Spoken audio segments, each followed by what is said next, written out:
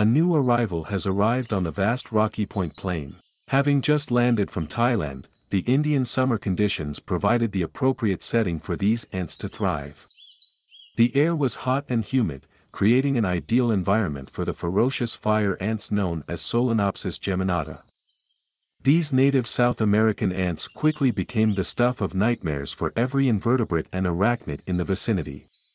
The entire ecosystem of Rocky Point Plain was on high alert, aware that those who did not heed the warning would soon feel the wrath of these formidable invaders. The queens of the existing empires, the Pelper Empire and the Sunrise Empire, were particularly concerned about the risk of attack from these relentless intruders. Both empires inhabited the central region of Rocky Point Plain, making them prime targets for the fire ants' invasion.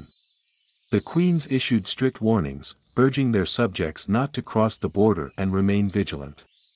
Newberry Empire is also on high alert.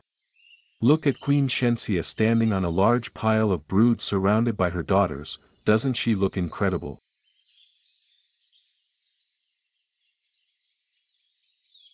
But she is aware of the rapid growth and ferocity of Solenopsis geminata.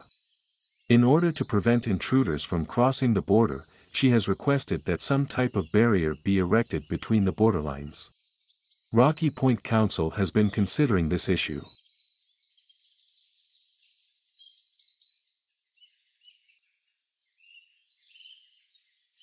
Despite being tense, Queen Marbella is highly protected, her brood is growing rapidly, and a growing number of super majors are being born each day. The timing couldn't have been more ideal for her to have some majors around, knowing that danger lurks literally around the corner. The tension was palpable as the Tallawah Empire, as I had named the Solenopsis geminata colony, prepared for their mission of conquest. Their queen, Queen Masika, had a singular vision, to invade and wipe out all competition on Rocky Point Plain. The fate of the existing empires hung in the balance, as bloodshed seemed imminent. Yet, amidst the potential chaos and destruction, there remained a glimmer of hope. It was my wish that complete annihilation could be avoided, that the empires could coexist and find a way to thrive together. Only time would tell if Queen Masika and her Tallawah Empire would be swayed by this vision of peace or if their hunger for dominance would prevail. As the tale of the fire ants' arrival on the Rocky Point Plain unfolded, the stage was set for a battle of survival and a test of strength.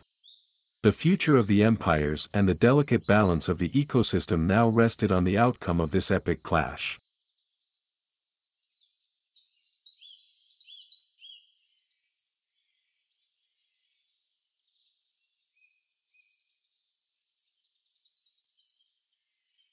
The Tallawah Empire consists of one healthy queen and a worker population ranging from 90 to 100 individuals.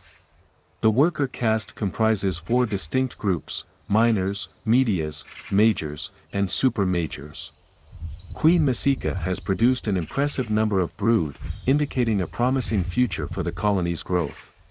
The bright and shiny orange coloration of these fire ants adds a captivating visual element to the colony. This distinctive coloration serves as a warning signal to potential predators, as fire ants are equipped with potent stingers that deliver painful bites. As the hot September sun sets, the Tallawah Empire is out hunting on the plain. They dart around the plain in excitement. Detecting a possible meal, they are on the lookout. After being in quarantine for 5 days, they are starving after the flight from Thailand to South London. A baby mealworm has wandered onto Tallawah territory, unaware of the danger it poses. It strolls across the plain, but not for long before she is attacked violently by a Tallawah worker before the rest of the empire follows suit. There is an aggressive nature to the attack. There is a constant attack on the baby mealworm from all directions. Its hide is much softer than that of an adult mealworm, so ants' bites and stings will be more effective. As the mealworm attempts to throw the workers off her, she curls and coils her body aggressively. However, despite her efforts, she eventually wears down and is overpowered.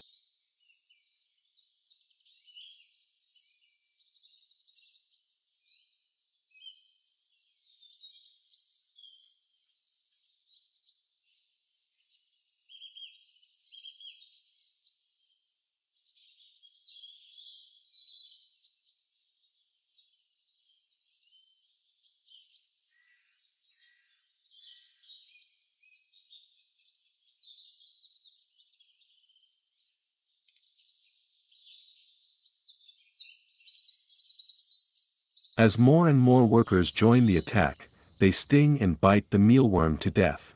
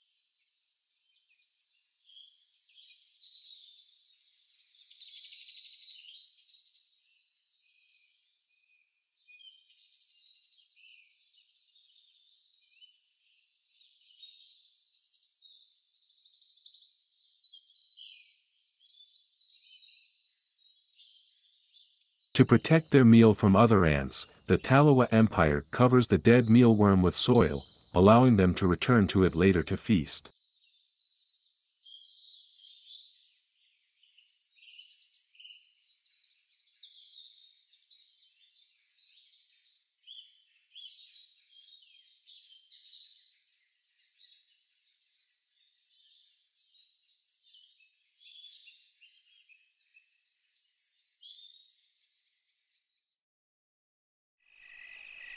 During the night they eat their treasured meal and take chunks of meat to their Queen Majesty and the larvae.